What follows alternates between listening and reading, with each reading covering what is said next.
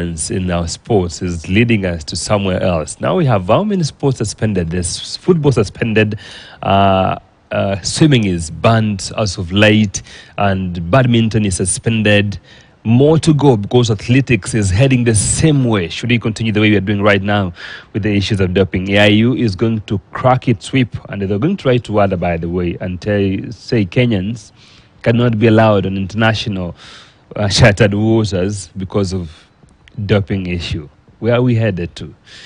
Anyway, Peak Sports organized a swimming gala on Sunday at Makini School, where they gave the young swimmers opportunity to test their skills and grow their skills as they continue to see if they can represent the country should the ban on swimming be lifted anytime soon. This Peak Sports says that this is the only opportunity of nurturing young talents from their tender age as young as 4 years old. I talked to the organizers, and this is what they had to say.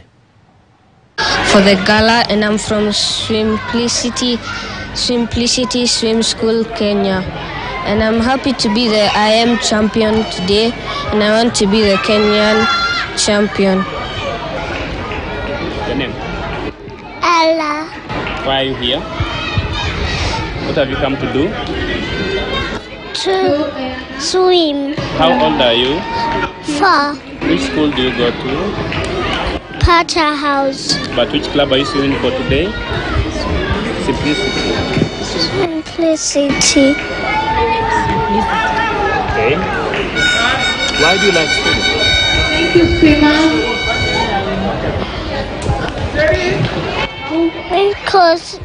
Because it's fun. I've come to Makini for a swimming gala called Peak Sports, and it was kind of competitive, but I made it and I'm happy with myself.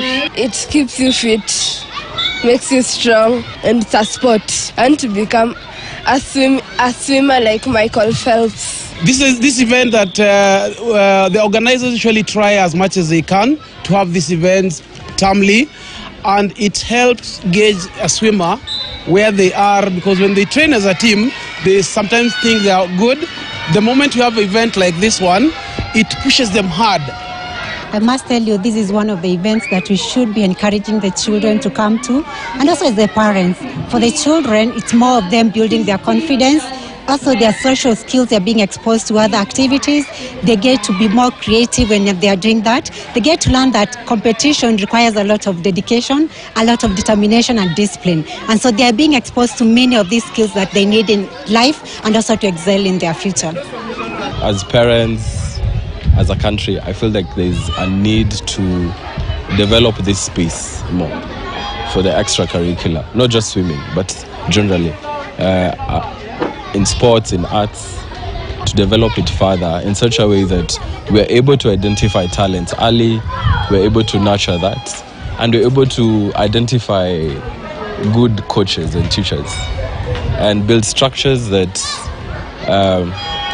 grow, structures that are able to nurture the kids and get them to that international platform.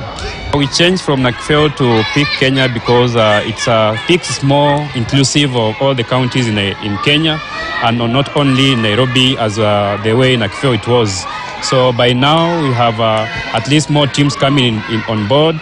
We have teams coming all the way from Kiambu coming to this event, and in future we are looking at coming to more counties in Kisumu. We are going all the way to also in Mombasa to see how we can bring up the children to get more talents, not only in swimming. Also, we are looking at more sports. Next weekend, we are going to have soccer in Merisho School.